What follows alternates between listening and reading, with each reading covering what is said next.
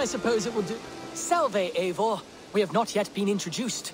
I am Octavian Claudius Britannicus, a collector of Roman relics. Quite a name you have. If you were wondering what good I will bring to the settlement, you need only look to the greatest empire the world has ever known. Yes, I've seen their great ruins. Always impressive. But you have not seen them restored to their former glory, and I can help. Eivor, have you ever been in love? Why do you ask? I wonder if you know the feeling of having your very heart pulled from your chest as it pursues the elusive object of your desire. I wonder if you have ever known the bitter agony of seeing your beloved in the arms of another. I have known such a pain, and Maximus was its source. One of your lovers. Oh, gods, no! No, no, no. Maximus is a snake and a leech. A slime-encrusted, blood-sucking viper of a man. He stole from me my beloved. A perfectly preserved statue of a legionnaire. It is all I desire in this world.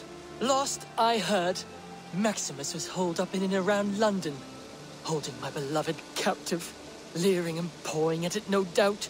If you should ever see him, give him my regards. By that, I mean spit on him, then recover my statue.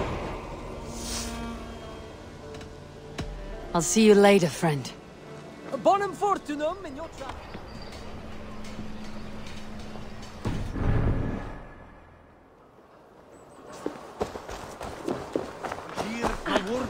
I have a friend who needs that little Roman man you have. Octavian of London. I've a guess who your friend is. And no, Osbert cannot have his greasy pedestrian fingers on something so exquisite. Osbert. Oh, that is delicious. Yes, Osbert. A name fit for a poor failure.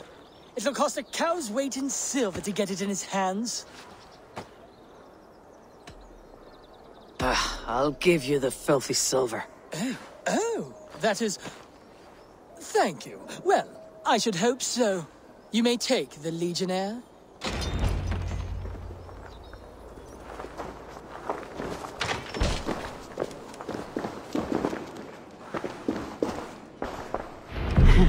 I'll have to take this back to Osbert.